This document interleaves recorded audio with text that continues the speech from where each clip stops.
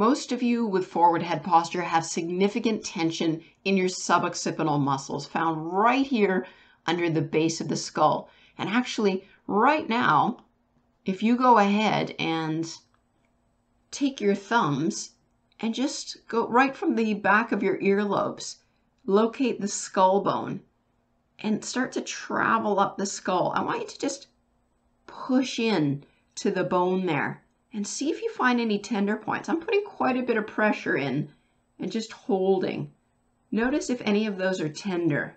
The bone that you just felt with your thumbs, your occiput bone, is where all the red suboccipital muscles attach here on the right-hand side. You can see they're very short, maybe only an inch or two. They attach to the top couple of vertebrae and right up under the skull bone where you were just palpating or feeling with your thumb. And when the head sits forward with forward head posture, over time, lactic acid builds up in these muscles because they're overworking. And we also get a reduced range of motion in the head and neck. Very difficult to look over our shoulders.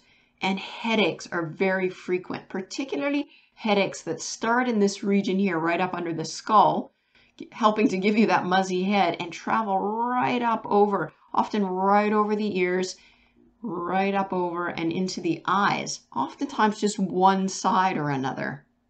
So next I'm going to show you a lovely little home exercise you can do to traction or stretch out these tiny little suboccipital muscles that are so hard to get at. Watch the next lecture now to learn how to do this.